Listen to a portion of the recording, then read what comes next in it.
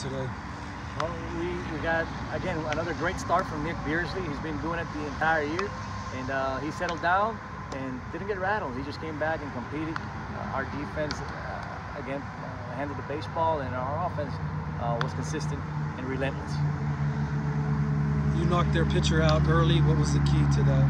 Well, our offense was making tough outs. Every at bat was a tough out. We have a lineup that competes from 1 to 9, and they got up there and hit some lines, a couple balls that left the yard, and we got to the starter early.